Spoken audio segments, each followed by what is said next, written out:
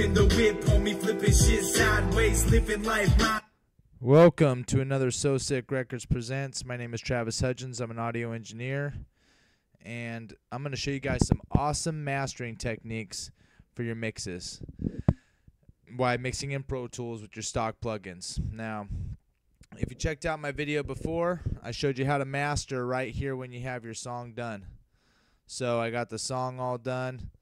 I showed you how, I got the mix done. I got everything done. I showed you how to create a mastering chain right inside this where you can mix down and master your shit so you can be done with your song, pop it in your car, it'll slap in the trunk, and you'll be straight up ready to go. Now this is a good technique. I limited it. I did some stereo width. For those of you guys that subscribed and watched the video, this is a great way to do it all in one. I'm going to show you a way to get a little bit more in depth with it and make your mixes sound a little bit better, and pretty much, I don't know, some are going to debate with me. If you send it out to a mastering studio, they got $10,000, $20,000, $200,000 worth of mastering equipment, analog distressors, all sorts of shit that they do that shit for profession, and they come up with some dope shit. I think that you can rival them. Some are going to argue with me on that. There's a lot of engineers and analog gurus who like that circuitry and that sound, and those guys are pros, man. Pro mastering. I'm advanced mastering. And my shit's going to sound fucking advanced / pro. So this shit's going to sound dope. So what you're going to do is you're going to have your song all done right here, right? But you're not going to put in a mastering chain on your master fader. Your song's all done. It's mixed. It's ready to go out to mastering. What you're going to do. This is how you do it, right? You hit Control G. Once your mix is all done, you add everything you got to a group tab. On your Control G, you're going to create a group. You're going to group all the tracks together. Right? For those of you who don't know how to do grouping, like I said, Control G, and you can add whatever you want. You can add just your verses in here and be able to turn down all your verses, and all the faders will move at the same time. Whether you got dubs, punches, ad-libs, 5 tracks on verse 1, you can turn down verse 1 all simultaneously. All your choruses, the same thing. It's a good way to control different parts of your song and be able to make it happen. So you got everything grouped. Boom, everything is in group A, right? Now I can press the letter A on my keyboard and it toggles that group on and off, as you can see. Blue to nothing, group A. So group A is on. I'm going to turn down my whole mix at the same time to where it's about -10 on the master fader, giving me plenty of overhead to send it out and then do some final mastering. Right there, it's really low. Check it out. It's down to -15. Boost it up a little bit.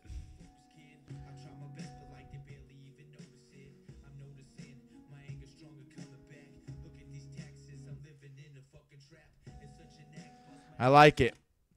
Okay, what I'm going to do is I'm going to file, bounce this to disk on a wave into a two-channel wave file, and then I'm going to open up a new session and upload that. So I've already bounced this. I got it right here on my desktop. Get the website out of the way. I got it right here on my desktop. Take me away pre-master track. So I'm going to open up a new session, same as normal. New session, 48 kilohertz, same I/O, 24-bit, blah, blah, blah. I'm going to name it whatever I want. I'm going to name this test track. Okay. Boom, there we go. We're going to save it. There it is. Okay, boom. Watch and learn. Track, new. 2 stereo audio tracks. Okay. 2 stereo aux tracks.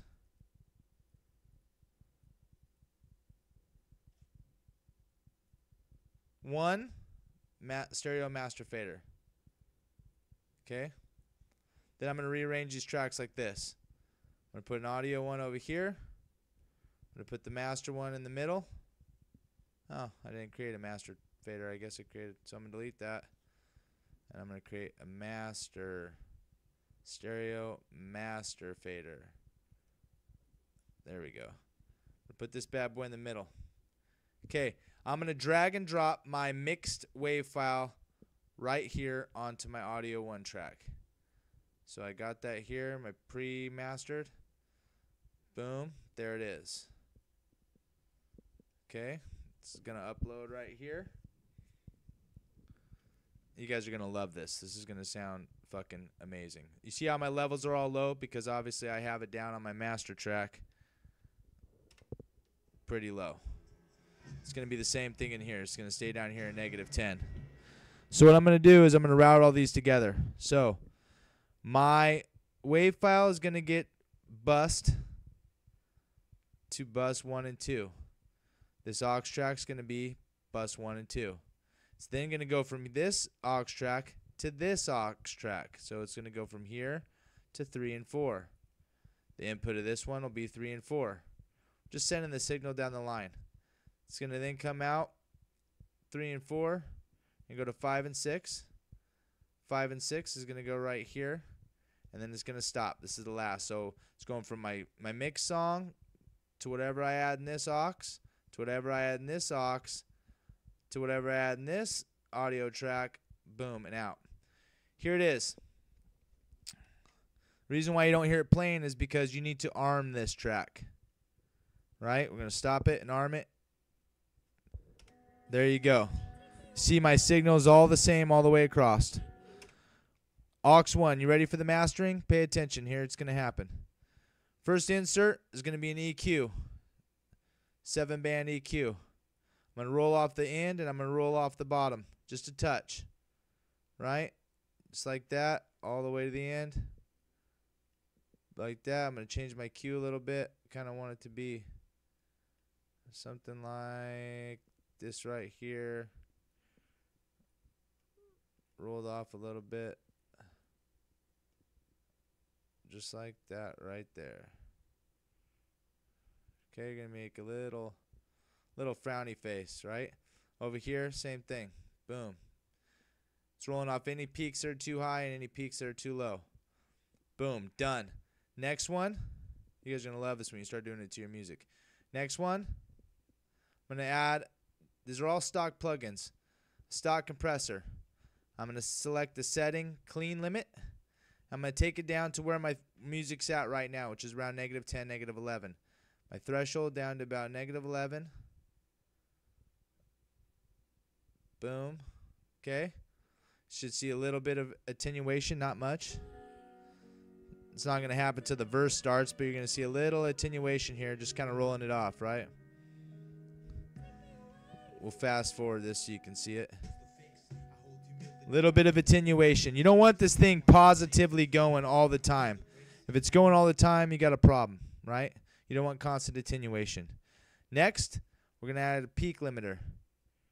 I like to add it down here at the bottom. That way you kind of see the chain.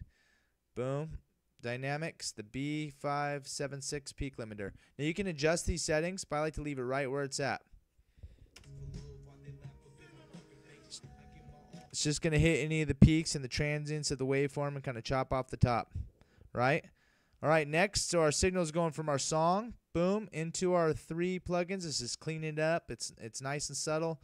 It's nothing too much. It's not boosting any of the signal. It's just cleaning things up and kind of it's reducing things, attenuating attenuating the peaks. It's rounding off a little bit on the compressor.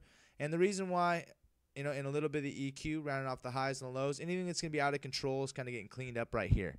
Next, it's going to go here, where I'm going to hit it with the maxim. Boom.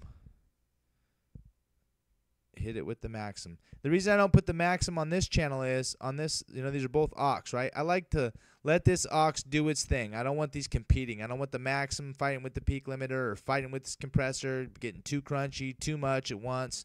It's going to do its thing, and it's going to shoot its signal out. It's going to do its thing over here. Check this out. Here's where it gets nice. Okay, we're going to turn off our noise shaping, and we're going to make sure our dither button right here is off, because we're going to do dithering on a whole nother track. So we're going to take this down. Here's where our signal starts because it's so low. Look, we're at -12, right at -10. We're going to take our threshold down right where it's starting to limit this stuff, and this is going to boost our signal up to radio ready. And we're going to set our ceiling down at -2, -3, -4, just so, you know, it doesn't have to be at 0.00. You know, there's a lot of different speakers, a lot of different systems out there. Some of them can handle 0.00 if you got an upgraded system. If you got some shitty-ass car speakers, you know, you might want to, you know, not push the limits too much. So we're trying to make this good for all systems. Boom. Pull the threshold down to where it's starting to affect it.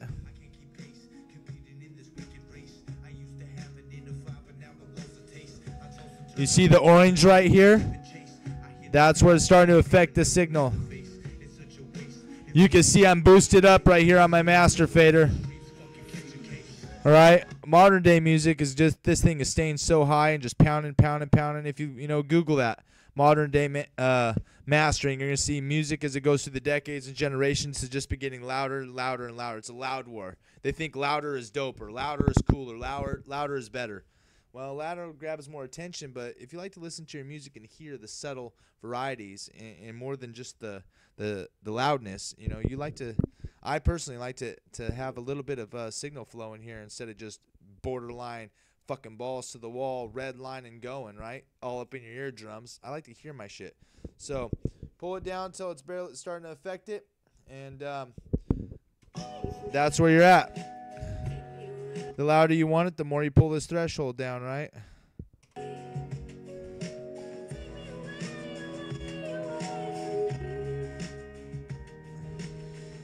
You'll start to cause distortion if you pull it down too much.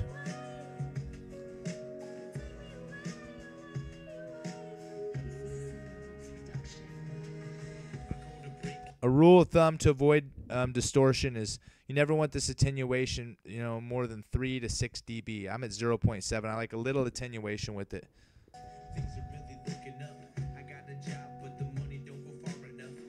If you see this and you click this, it'll always level back out to 0.0, and you can see where you're at. If you get it'll keep the record of your highest attenuation.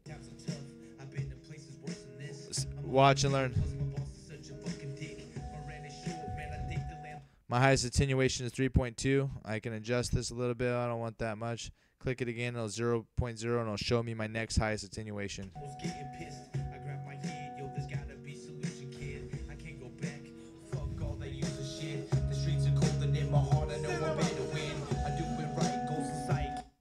Boom, there it is. All right.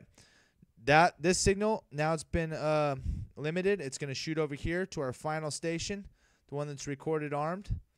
And we're going to add dither. Boom.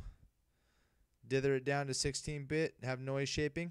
And now we're going to track it out on this session right here. We're going to record our new master track right here. Our master fader was only there as a reference point, just to look at and see where we're hitting. So boom, what you're going to do is you bring up your transport window. Transport. Track it out. Record, play. Here's our new master track. This right here is going to be your new mastered song. So after this is done, it's pretty simple of what you're going to do. You're going to let this play all the way through. Then you're going to stop it. You can add a little bit of a fade to the beginning or end if you'd like. And after you're done, you're going to click this. It's going to be selected over here in your clips window. You're going to click on it. You're going to click export clip as file. It's going to give you options, interleaved wave, blah, blah, blah, where it's going. Choose this, choose where you're going to send it with this destination folder. I like to put mine on right on my desktop. That way I don't got to dig around in hell to find it. And bam. Export. There it is. It's a lot quicker than bouncing. It's done. Bada bing, bada boom. And so here it is right here. If you guys like what I'm tuning into, man, comment, subscribe to my channel, ask questions. What do you want to see? You want some reverb techniques? You want some fucking pitch shifting? You want to know how to chop and screw shit? I do all genres. I can record all genres. You got mic questions, techniques, recording levels, equipment, problems, I/O settings, technical shit, what type of mic you should buy.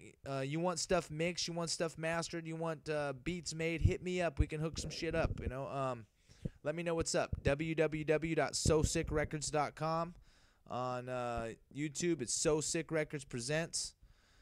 Travis Hudgens, audio engineer. I appreciate y'all guys tuning in, man. Check me out. Let me know what's up.